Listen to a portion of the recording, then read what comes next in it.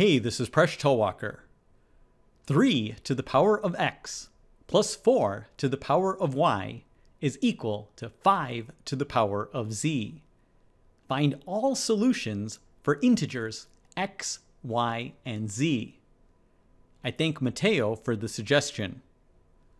Pause the video if you'd like to give this problem a try, and when you're ready, keep watching to learn how to solve this problem. If you experiment with the numbers, you might have come across the following two solutions. 3 squared plus 4 squared is equal to 5 squared.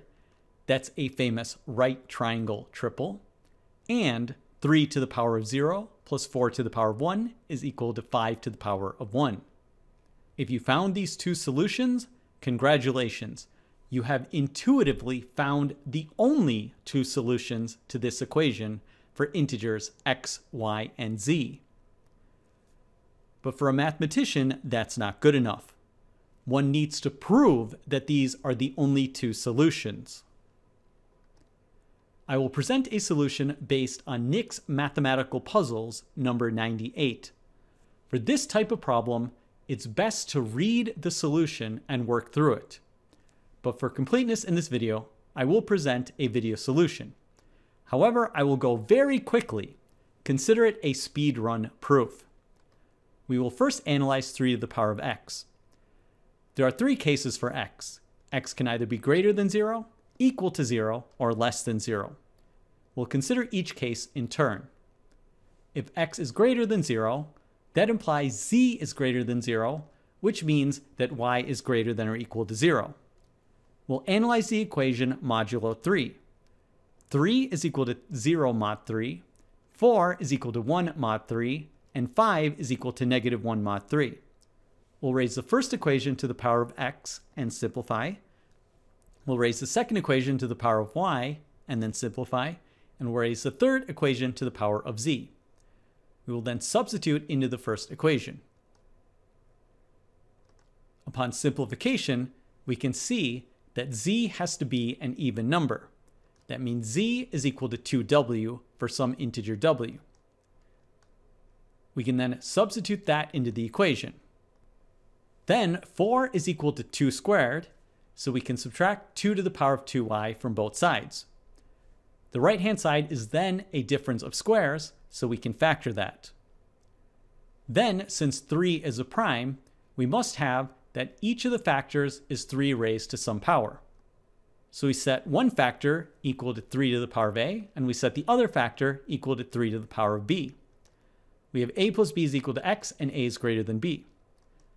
Upon summing the two equations, we can then see that 3 to the power of a plus 3 to the power of b is equal to 2 times 5 to the power of w.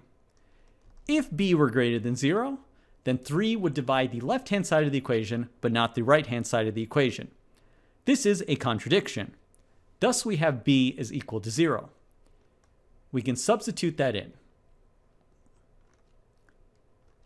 We now have two equations, and we're going to focus on them.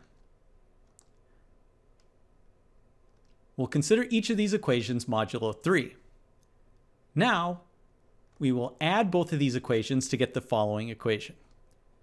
This implies that w plus 1 has to be an even number, which means w is an odd number. Let's now subtract these two equations. From here, y plus 1 must be an odd number, which means y is an even number. If y were an even number greater than 2, then 2 to the power of y would be greater than 2 to the power of 3, which is equal to 8. So let's analyze 5 to the power of w plus 2 to the power of y modulo 8. On the one hand, it's equal to 5 to the power of w modulo 8. Since w is an odd number, we can analyze the powers of 5. 5 to the power of w must then be equal to 5. But now we know that 5 to the power of w plus 2 to the power of y is also equal to 3 to the power of x. So let's analyze the powers of 3 modulo 8. We can see that 3 to the power of x is either equal to 1 mod 8 or 3 mod 8. So we have 5 to the power of w plus 2 to the power of y is equal to 3 to the power of x, which is either equal to 1 or 3 mod 8. But now we have a contradiction because we've shown it's equal to 5, and we've shown it must be equal to 1 or 3 mod 8. Thus, we cannot have that y is greater than 2. Since y is even, and it's greater than or equal to 0, there are two cases that y is equal to 0 or 2. Let's work each case. Suppose y is equal to 0. Substituting in, we can then see that 3 to the power of x plus 1 is equal to 5 to the power of z. Working modulo 4, we can then simplify.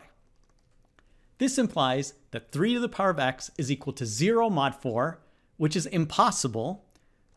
Thus, we have a contradiction. So y cannot be equal to 0. So we're left with the case that y is equal to 2. Let's substitute that into the second equation. We can then solve that w is equal to 1. Z is then equal to 2w, which is equal to 2.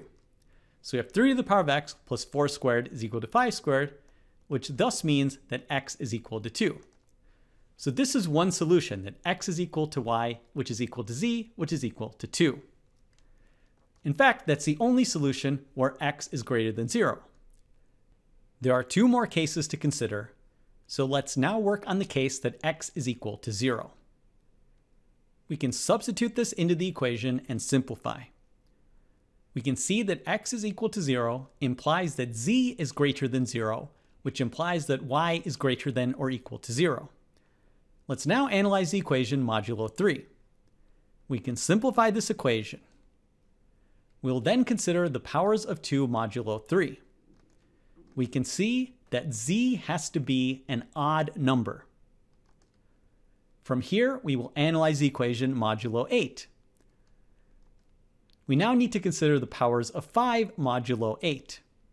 Since z is an odd number, 5 to the power of z is equal to 5 modulo 8. So we simplify this equation. Now, if y is greater than or equal to 2, 4 to the power of y will be equal to 0 mod 8. So we thus have 1 is equal to 5 mod 8. But this is a contradiction, so we cannot have y is greater than or equal to 2. We must have y is equal to 0 or y is equal to 1. So let's analyze each of these cases. Suppose y is equal to 0. We can substitute in. We then get the equation that 2 is equal to 5 to the power of z. But there are no integer solutions to this equation, so we cannot have y is equal to 0. We are left with the case that y is equal to 1. If we substitute y is equal to 1, we get 1 plus 4 is equal to 5 to the power of z. This has an obvious solution that z is equal to 1. So this gives the solution x is equal to 0, and y and z are both equal to 1. So we've solved this case. We have one more case to solve, which is x is less than 0. Let's work on this.